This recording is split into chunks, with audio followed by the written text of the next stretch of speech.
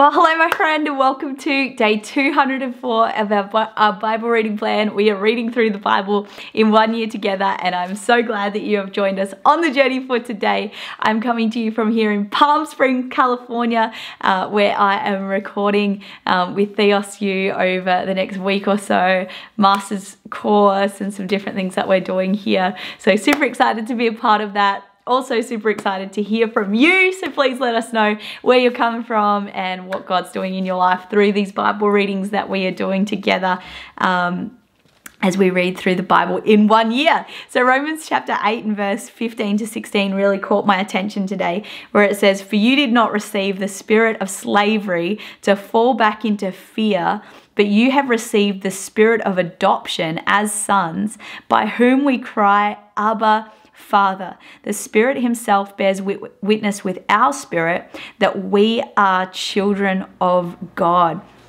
Two things that I loved about this passage of scripture.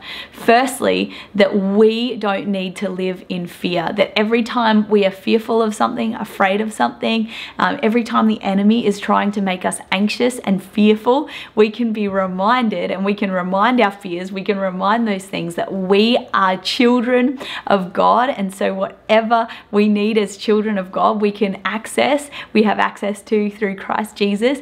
And also the second thing I love about this passage of scripture is it shows us that the Holy Spirit is the one who helps us to remind our spirit that we are children of God. It says that the Holy Spirit bears witness with our spirit that we are children of God, by whom we cry out, Abba, Father. And so the Holy Spirit helps us to really appropriate the reality and live in the reality of the fact that we are children of God in our daily lives. So he takes what's theoretical and makes it practical and makes it reality in our lives. So if we're struggling with the whole concept of, say, fear or anxiety in our life, there's things that we're worried about, there's things that just keep bombarding our mind and trying to lull us into, or pull us into, draw us into a life of fear and a life of anxiety, we can actually call on the Holy Spirit to remind us that not only in our heads are we children of God, but actually help us to apply that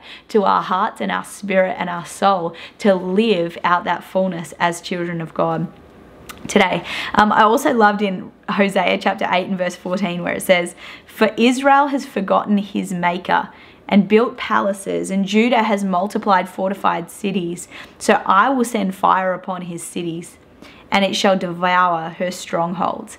We see here that both Israel and Judah, the two, tribes of Israel that were split and all of that sort of stuff that we covered already, they forgot about God. They replaced God with something else. They misplaced God, they displaced God, and then they replaced God with something different. And it led to their downfall and their destruction. And in the same way, when we displace God in our lives, when we misplace God in our lives, when we replace God in our lives, and we forget about God, that is a one-way ticket to a train wreck in our Christian walk. But not only our Christian walk, but our lives as well. When we start to displace God, misplace God, replace God with other things in our life. Especially when it comes to even the basic things in our lives, just prioritizing church, prioritizing the gathering of the saints, prioritizing living out the Word of God and living according to the Word of God. When we start to misplace those things in our lives, start to say, oh, it doesn't really matter if I live according to the Word of God. What does it really matter? That's just a book of old rules, or it doesn't really matter if I go to church or not. I'm still a Christian. God knows my heart. No, God tells us to go to church. God tells us to follow the Word of God. There are all of these instructions that if we follow them, we are allowing God to have his rightful place in our hearts. If we don't, we're misplacing God. We're replacing God with our own selves and our own desires and our own flesh and saying, I'm God. I'm going to listen to me. God is not going to direct me. That's such a dangerous place for us to be. We are on a one-way ticket to an absolute train wreck of a life when we start to live that way. So we need to not misplace God like Israel and Judah both did. Not forget about God, but actually give him his rightful place in our lives by prioritizing him and the things that he asks us to prioritize in our lives. And so I would love to pray for us today, my friend. I'd love to pray that when the enemy tries to coax us into a life full of fear and anxiety, that we would be reminded by the Spirit of God that we are children of God, not only in our heads, but He would help make that a practical reality and experienced reality in our lives.